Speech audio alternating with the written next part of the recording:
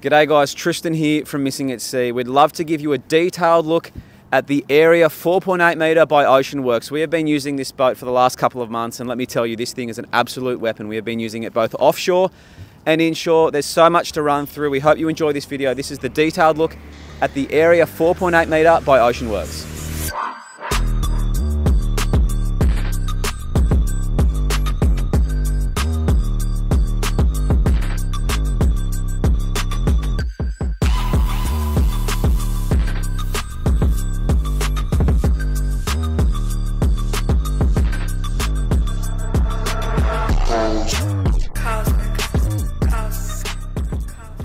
Now, first things first, here at Missing at Sea, we are a fishing tackle company. So for us, it's incredibly important to have a boat that can handle both the rough offshore conditions as well as your estuary stuff in the shallow water. Now this boat, it's 4.8 metres and it can handle an absolute punch. So it's constructed from high tensile aluminium. You're going to see 4mm bottom and 3mm sides. Now as the boat spins here, you're going to see the aggressive dead rise at the front here, and there's also a chine that runs all the way from the bow to the stern. Now this thing, it literally eats up the swell. We've never been in a boat that rides like this. It also disperses the spray incredibly well. It is a very dry boat. Now, being 4.8 metres, it can handle a lot more than what a normal 4.8 metre boat can handle due to its construction. Now, if we actually jump inside the boat, you're going to see the layout of this thing is literally built for the ultimate day's fishing. I've had my family in the boat. You know, we've got 3 kids and it's fantastic. All the kids and my wife can fit in here. But then when we switch over to the aggressive fishing side of things, it can also handle that. So for this size of a boat, this thing is an absolute machine. Okay, now that we're inside the boat, we'll start from the bow and we'll work our way back to the stern, okay?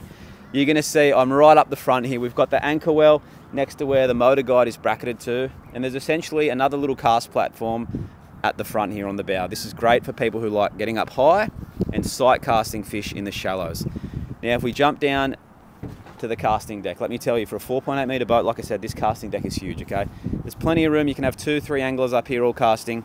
There's a lot of depth to it as well. Now, on the port and starboard side, you're going to see we've got these little, this is a great feature actually, these gunnel pockets that go down both sides. Fantastic to put, you know, lures in.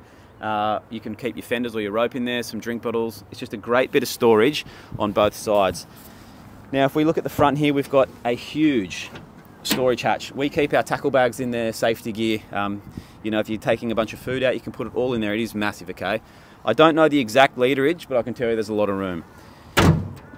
Then in front of that here, where we've got our fish measuring tape, this is the kill tank, okay? Hopefully there's no fish in there. No, there you go.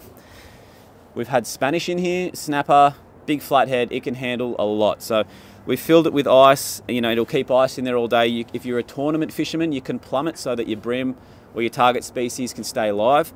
It's huge, okay? We use that as both our esky, and it also doubles up as more storage if you're doing long-range trips. So this actual casting deck up here is massive. You know, my kids jump up here. My wife's been up here sunbaking. It is massive. For the size of the boat, it's huge. And then you'll see around the sides, really wide gunnels. We've got all the tread on there, so you can jump up and fish there if you need. This is the bow of the 4.8. We'll start working our way back towards the stern. Okay, as we work our way to the midsection of the boat here, one thing that I want to point out is the incredible stability that this boat has. If I jump up onto the gunnels here, you'll see the boat isn't rocking much at all.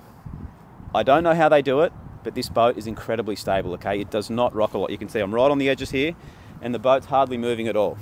Awesome feature. Okay. Now, if we jump down into the midsection here next to the console, it is a side console setup, so there's heaps of room again. We've got gunnel pockets down the port and starboard sides. We've got our rods along the front here. Then there's also a whole lot of room here where you can keep tackle bags, esky, stuff like that. Quick feature, if you run around here, this is really cool. This is just one of those extra little kind of touches that's just a nice thing to have. If you open this, you can access all of your electronics inside of there. Now that's just a classy finish that again adds to the quality of this OceanWorx boat. It's just so handy. If you need to muck around with the electronics, change fuses, you've got great access point right there. So if we lock that up. So we've talked about the console, we've got all the gunnel pockets down the side. Steering wheel, let's just talk about steering wheels, okay? If you're in a nice sports car, you're holding onto a really nice steering wheel. Look at this. This thing, this is just built for speed. I know it's just a little feature, but I actually love the fact they've put such a classy steering wheel on there. Okay, moving over to the seats. the passenger seat and the captain's seat. This has got the flip down, which is great. You just feel like you're in a racing car in this thing. You can see so much room, like so much room. It blows me away actually how much room's in here. So I've got the captain's seat. This seat here for the passenger can actually move. Okay, there's 2 access points. If you want to have some more room down the back, you can switch it up. You can bring that seat here. We like having both seats at the back. Now we'll start to work our way back to the stern. Okay, now we're down at the business end of the boat. We've got the 90 horsepower 4-stroke Mercury. Now, this thing absolutely flies. At full steam, you get over 70 k's an hour. In terms of fuel efficiency, due to the design of this hull, at max noise, you're getting over 70 k's an hour and you're getting about 2.5 kilometers per litre. Then at cruising speed, okay, which is around about that 50 k an hour, you're getting about 3.4 to 3.5 kilometers per litre, which is absolutely insane. And that is obviously comes down to how good the modern day 4-stroke is, but more to the point, it's the hull design and how it disperses the water, which is why you get such good fuel efficiency.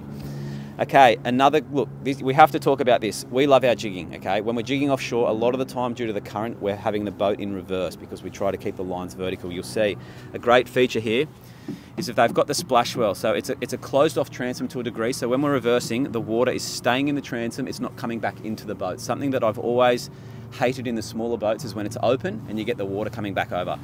Okay, now on both the port and starboard side, you've got hatches here. Now how we've configured it, we've got a live bait tank, okay? There's probably a couple of liveys still floating around in there, not just a few old lures. Anyways, that live tank can hold a lot of fish. It's got no square edges. It's kind of rounded at the edges, which is a great design, which means the bait fish can swim around and around. It's plumbed, it keeps a lot of live bait swimming all day long. Then on this side, this is where we get access to our batteries, and it kind of doubles up as some added storage, okay?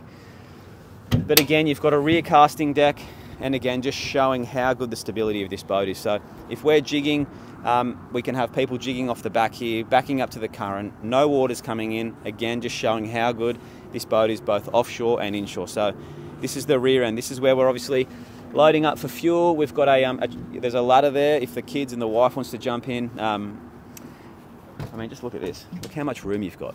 4.8 metre boat. It blows my mind.